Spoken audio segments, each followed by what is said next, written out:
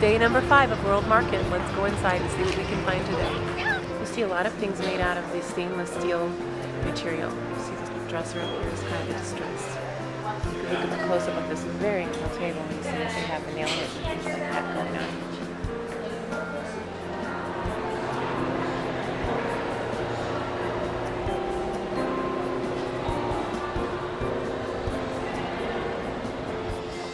Another very hot color is kind of an eggplant, kind of a purpley brown color.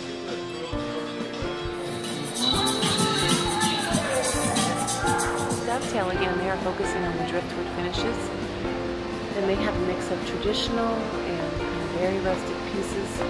It's a really eclectic line. And they always do a really nice job of merchandising.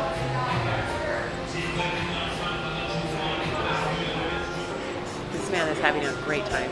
Look at this bed. That's beautiful too. A nice airy bed.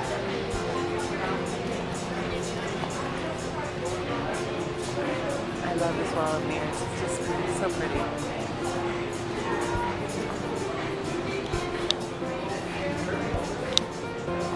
There's another very striking bed. I left that woman in the frame purposely so you can see how huge it is.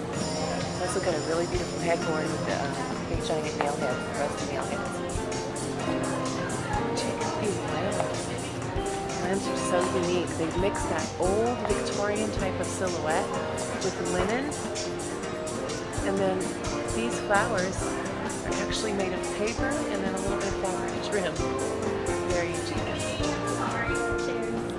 This is Art Max, and they always have very unique designs.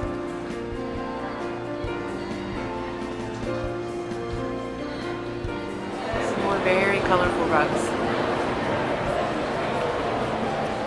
Here's another yummy color combination. I've got a chocolate brown, gray herringbone, a little faux fur, and some taupe and black velvet with a beautiful print there on the last pillow.